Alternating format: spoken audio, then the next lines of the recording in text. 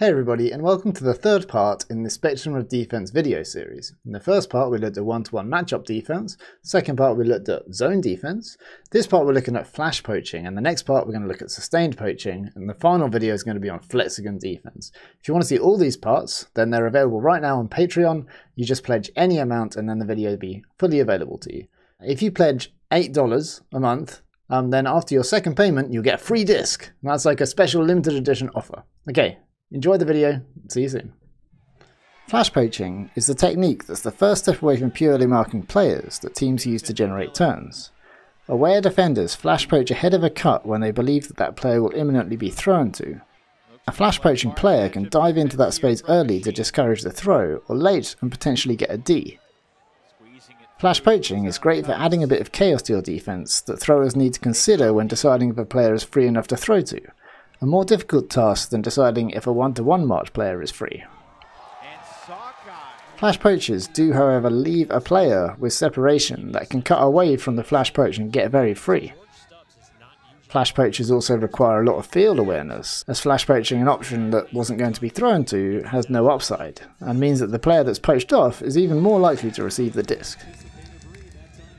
Flash poaching can encourage watching the disc to determine if a cut will be thrown to, instead of keeping focus on your matchup, which can add a split second to a defender's reaction time with their matchup cutting.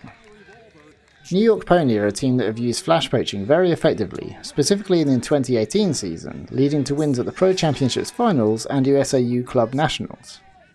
Pony's defenders were excellent at recognising when their matchup was inactive, surveying the field, and attacking the space where an active player was cutting into. More analysis of Pony's defensive strategy can be found in this analysis video from the Pro Championship Finals and these live streams with the coach of Pony, Bryan Jones, as we go over Pony's Nationals win in 2018. Sustained poaching is the technique of covering space on the field that is particularly valuable to the offense.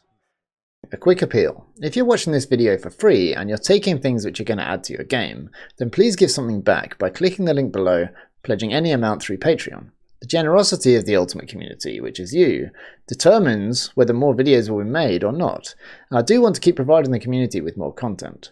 I can actually be hired to look at a video of your team playing and provide critical, constructive analysis at an affordable rate. Get in touch, felix@felixultimate.com if you want this service. Okay, just before I say goodbye, let's revisit that Ben Katz D. So this was the D that Bryan Jones said was his favourite D in the entire season. And being the coach of the team that won the national championship, that's quite a statement. At the start of the clip, he's giving all of his attention to the thrower, knowing that his mark doesn't have an easy reset option due to the clogging in the backfield.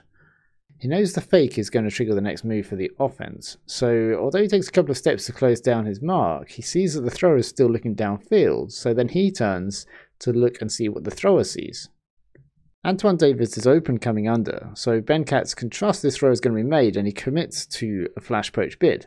When the disc moves over to the far side of the field, he looks downfield again to see what the thrower sees. There's an open deep cut, and so he knows that the other player deep is going to be cutting under at any moment. By preempting this move, he's completely ready for it and in perfect position when that cut does happen. Whilst this has been going on, he's also been keeping half an eye on his mark and has probably noticed that the mark has been pushed up the line.